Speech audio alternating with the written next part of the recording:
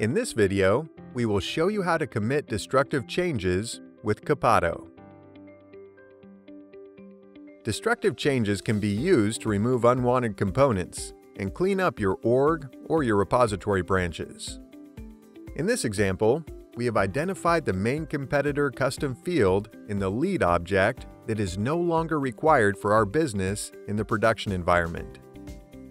It's important to mention that Copado won't delete the component in the source organization.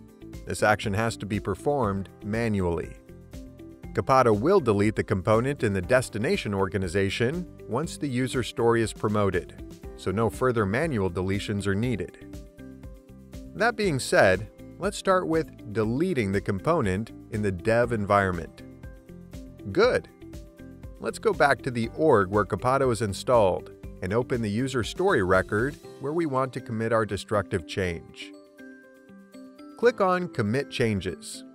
Select Destructive Changes from the Git Operations pick list. In the metadata grid, select the field we just deleted in the previous step and click on Commit Destructive Changes.